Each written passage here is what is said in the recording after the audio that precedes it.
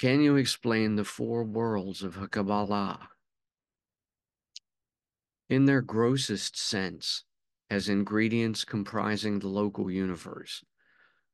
The four worlds of Kabbalah, Atziluth, Beriah, Yetzirah, and Assiyah, correspond to the four terrestrial elements: water, air, fire, and earth, and the four cosmological forces: gravity, electromagnetism, fission, and fusion, respectively.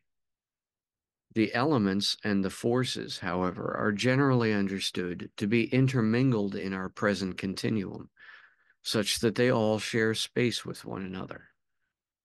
In the four worlds model of a Kabbalah, however, this is not the case. In the four worlds model, the worlds are usually depicted as concentric circles or spheres, the smallest and central of which is Assiyah, and the largest and all-encompassing of which is Atziluth. Then attributes may be assigned to these worlds according to this schematic model.